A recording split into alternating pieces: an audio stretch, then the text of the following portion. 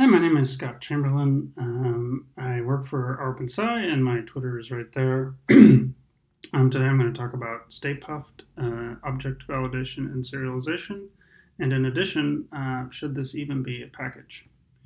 Um, so one of the pain points in programming is serialization, converting data in one format to another format, and it's especially painful when those data are complex.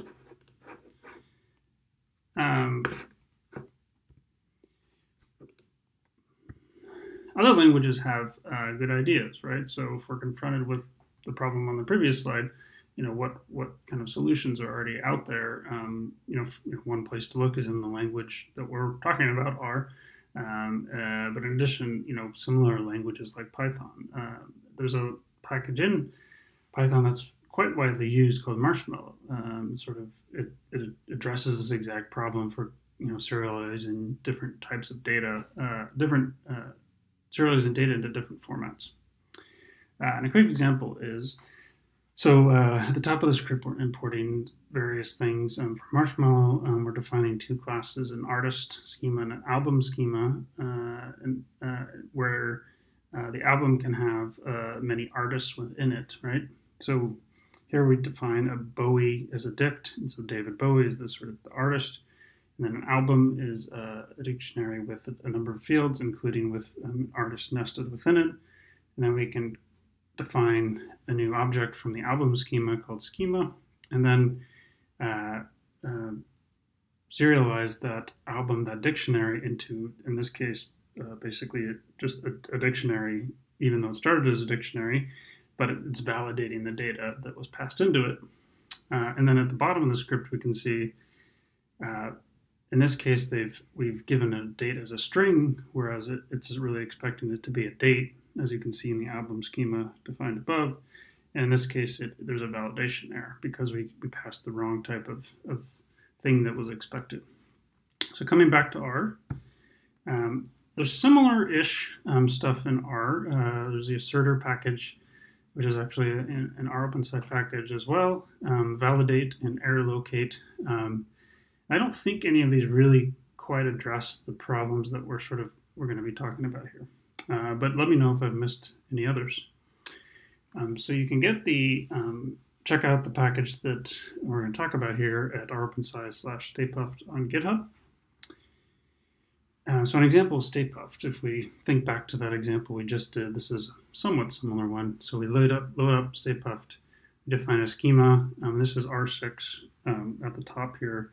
So this might be somewhat unfamiliar if you haven't used it before. But so we define a schema, and then we define three fields, just like we did before in the Marshmallow example. So we have a number with a num, a UUID, and then this field called foo. And so the first one is we want it to be an integer, the second a UUID, and the third a Boolean. And so then we create a list, which is sort of our equivalent to, right, a named list, which is our equivalent to like a dictionary in Python. And then the first is num, UUID, and foo, and we have those expected values, and then we pass it to my schema, and we dump JSON, and we get that JSON back, and the data is validated. So all the data was good in that first case, but in the second case, let's say we reassign UUID to foo-bar, and then we call load on my schema again, and then it's not a value UUID, so it errors with the validation error. And then we can do the same thing with a Boolean, where foo is expecting a false or true, but we gave it a string called stuff, and then we get a validation error on that.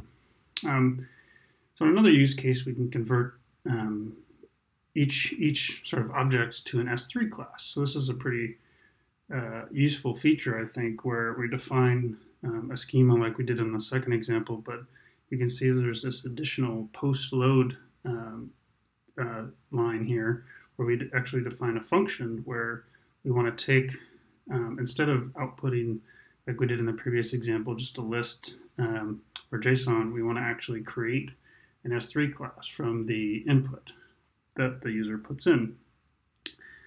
And so, and then we define a print method for that S3 class, print.artist, and then we can define a list of lists, a list of named lists specifically, and then we can convert that to JSON and then pass that into the schema. So this use case is sort of representing a common use case probably in a lot of users of R, where you get some JSON and you have to serialize that into something in R.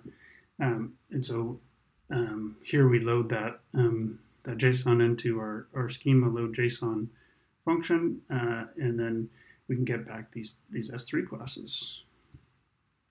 So why? What are the use cases that staypuft would be used for? I think data validation is a pretty obvious one. Lots of potential users in that use case. Remote data sources can change often, so there's a lot of packages that are pulling in R that are pulling in data from APIs or FTP servers or whatnot. So we're scraping potentially, and so that's again data validation step. Using scripts would be pretty important. Help raise issues with scripts as time goes on and maybe inputs change.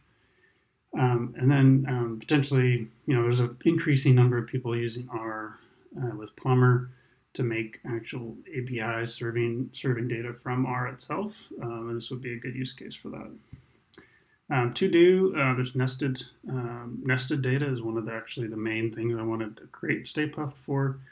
It works somewhat, but it needs a lot more testing. It'd be good to add more custom field types that are specific to the research and science domains. Some examples that we have are URL and email, but it'd be great to add other ones. And then I want to add support for user-defined fields, so sort of whatever the user may need and want to validate. And then probably add a sort of easier to use interface that's not so much R6 focused. But should this even be a package? Let's walk through that. When should I not make a package? And I'm not talking about, here I'm just talking about me personally. I'm not trying to talk about anybody else in particular at all, but just to talk about my experiences and my thought processes when I'm going through making a package. So does a package solve actual use cases, right? Is there significant overlap with existing solutions?